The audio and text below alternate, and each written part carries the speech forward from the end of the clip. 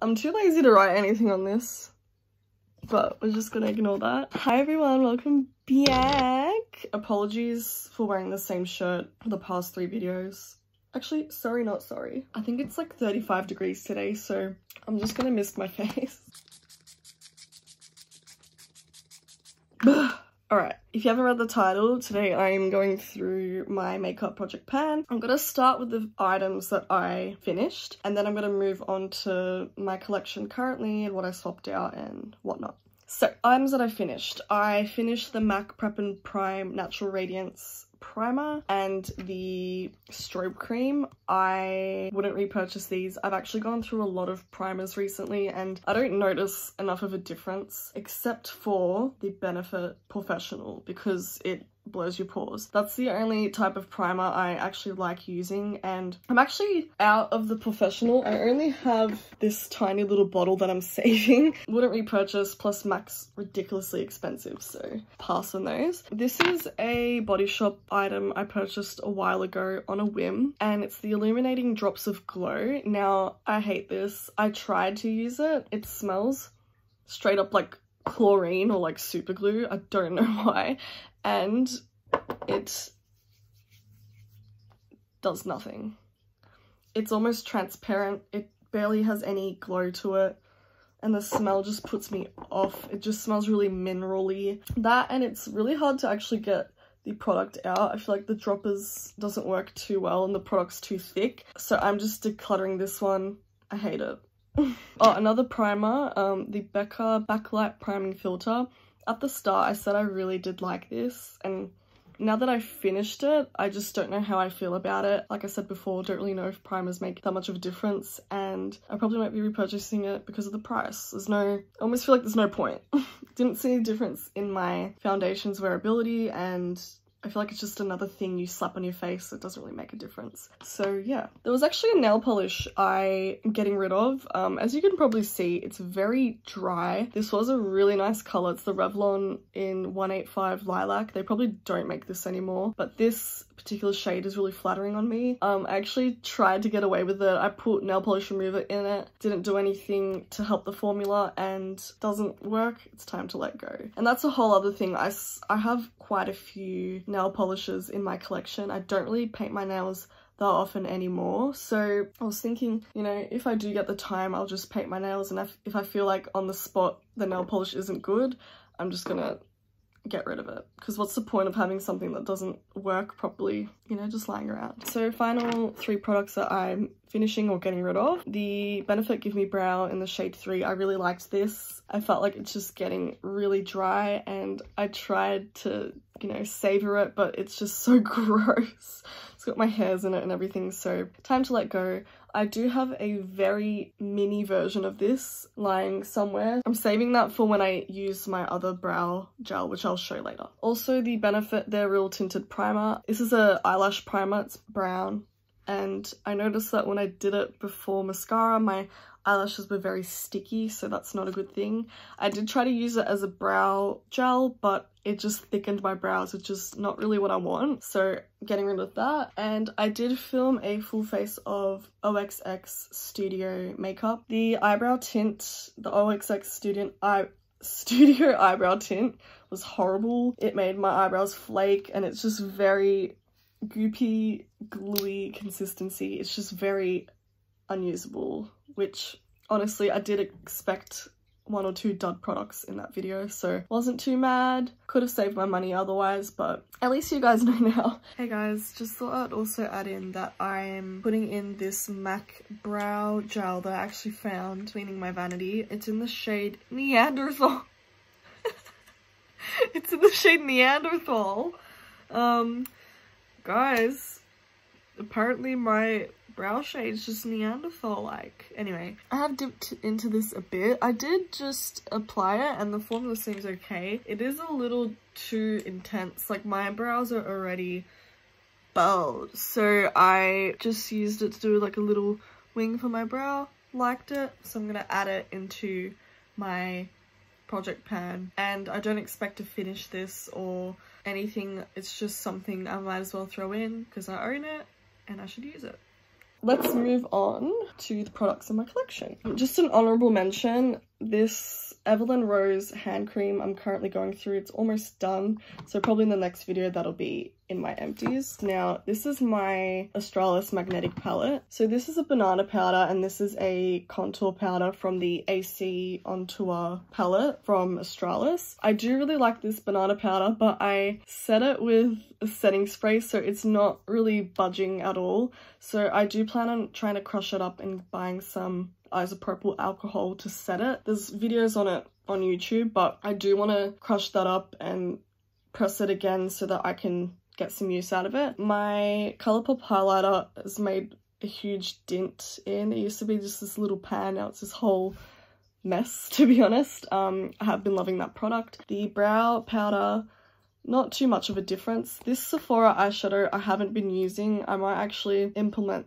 that soon. This I depotted. It's the Total Intensity eyeshadow and there's a bit of a dent in it. And this one, this was in my palette to begin with, and I don't know where it's from, where it came from, but I have occasionally used this as a highlight. So that's that. It looks like a mess. I've been circling palettes around and I do see myself soon swapping out an eyeshadow palette because I do feel like it's a little bit repetitive. The Moonchild palette I've barely used, to be honest. I kind of forgot about it. So that's what it looks like there. I might insert some photos as I show the products, but it is a lot of effort and I don't know if you guys care enough to keep up, but if you just watch my videos as the progress goes, I guess you can see on camera how it's going. And then two other eyeshadow palettes I've just been circling through, the Ciate London Pretty Fun and Fearless. This is what it looks like now. It just looks so much more messy just because I've been digging in. I've been using these brown shades a lot and these glitters. I don't honestly expect to hit pan on any eyeshadows this year unless I stuck to one and just kept using it over and over. This Crush Cosmetics palette, I tried to... Oh, actually, since this one always falls out, I might as well just put that one in here. Of course, it's not magnetic. So yeah, I'm going to put that in there because it just is a nuisance. I'm going to put some blue tack and just stick it down. My palette always came like that. That one just always popped out. I tried to take this one out and it smashed, but that's what that looks like. I did dig in a lot with these glitter shades, but otherwise it's pretty much looking the same. I do not see myself ever finishing this, but I think the most convenient thing for me to do is to try and take some of the pans out and putting it in a magnetic palette. It's just so annoying to access such a big palette. I wish I learned that earlier. Now I'm going to quickly zoom through all these products. So the primer I'm using now is the Nude by Nature Airbrush Mineral Primer. This isn't very moisturizing, so I just want to use this, get it over with. My NYX blotting powder I've made so much progress on. This is what it looks like. I don't know if I want to crush the powder up and re-press it because I have so many in my collection. I feel like once it gets harder to use, I'm just going to get rid of it. I don't know if it's just a waste of time trying to completely finish up a product when I just get over it. The NYC bronzer, I've been using this all the time and I feel like I've barely made a dent.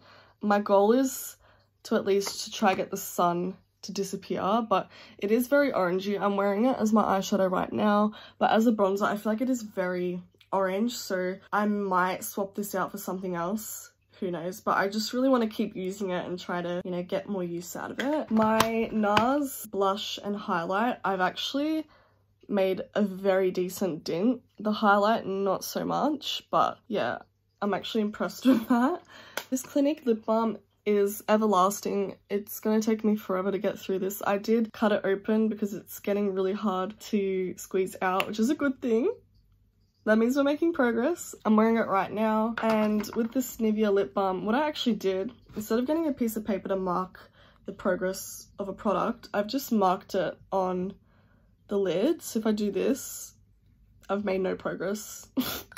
Then I introduced a new concealer. This is the Colourpop No Filter Concealer in the shade Fair 02. This is way too light on me, so I mix it with my Maybelline. And my Maybelline, so from that line, I've made that much progress, which is pretty good. My Ordinary foundations, this is the same foundation, just different colours. And you can't really see the progress, but it has gone down quite a bit. It is annoying because you have to shake it so it disturbs the line, but yeah, that's the progress. That was 2 months of progress. I feel like I'm going nowhere with it. The more I use it, the more I realize that it is very high coverage and I only need like 1 pump for my whole face, as opposed to I used to put like 4 pumps, so it is harder to get through when it's so high coverage. I also added this crop concealer pencil, and how I'm measuring it, how am I measuring it? So I'm measuring it by the lid, and I feel like I'm not really a fan of this. I'm just going to use it to outline my brows, and I feel like once it gets hard to put in the lid, I'm just going to throw it out. My MAC paint pot in Soft Ochre, I'm actually considering decluttering because it's getting really dry. As you can see, it's separating from the pan, and it's just very, I don't see it doing much of a difference in my eyeshadow, and it makes my eyeshadow skip. So it actually makes it harder for me to use my eyeshadow in the first place. As I just thought I'd also mention quickly, I swear I'm almost done. The Soft Ochre paint pot, I did a little test on my hand because I swore that it just wasn't doing anything for my eyeshadow, right? Look at this. This is really interesting. So at the top, it's without the Soft Ochre paint pot, and at the bottom, it's with. I don't know if you guys can tell, but I feel like the pink eyeshadow on the top... Hi, Mom. I feel like the pink eyeshadow at the top is more of a vibrant pink compared to the one on the bottom used with the paint pot. I also feel like the tone of the paint pot is incorrect for my complexion, so the highlight shade on the bottom is really muddled. And overall, I can't really see a difference other than somehow it turned the pink eyeshadow into a shimmer. I swear it's not mixed with the other one, but you can see there's like a bit of a sheen. So I honestly might get rid of this bad boy only because it just makes my eyeshadow skip. It doesn't really do anything for the wear of my eyeshadow.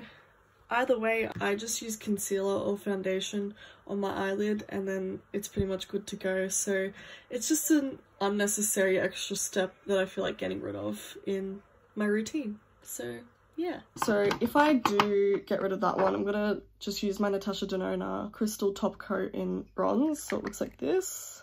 And I haven't used much of this, but I do really like it. It's a really nice effect. So I'd rather use that than that base. And honestly, I just use concealer as my eyeshadow base anyway. Brow gel I'm using is the Essence Brow Gel. I really love this. The only thing I don't like is when you start using it, it's so wet. Like the littlest gel goes the longest way. So yeah, I've gone through probably 4 of these in my lifetime. I absolutely love it. Yeah, my e.l.f. pencil, how am I measuring this? Oh yeah, measuring by the lid.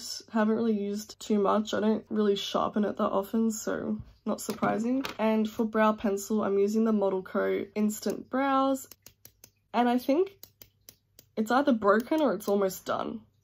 I really love this product, but the spoolie broke off and just really dodgy, but I do love the product. Mascaras are still going strong. I'm using the Tarte Slash Paint and the MAC False Lashes. I'm just going to keep using these until they get dry, but I am wearing the Tarte one right now and I like it. Yeah, and then I've got my Mecca Max setting spray and my Models Prefer setting spray, which, ooh, I've made quite progress on. So that's where I was November, that's where I am now. I normally use this just to wet my sponge because I'm lazy. And then this Hawaiian sunscreen, I'm just like zooming at the moment, I'm sorry for too fast, but this Hawaiian sunscreen, the 50+ SPF, I don't like using it on my face anymore. The scent is too strong, so I'm just going to try and use this as a body sunscreen. I read the instructions, it's a face and body sunscreen, which I don't feel very comfortable with, so I'm going to try and use this summer, you know, on my body. That's pretty much it. I just have a lip pencil that I got from Kmart a long time ago, and I actually do really like this, and I do have a backup. And this NYX lip cream, which I've had for ages, and it's very dry, so I feel like I could finish this soon. Final one, this is the Face of Australia HD Brows, and it just goes to show how long these products take to use up. I did Hit Pan years ago. Those two are my favourite. Don't really use that one too much. But yeah, I just thought I would bring that into my pan. And yeah, that's pretty much it.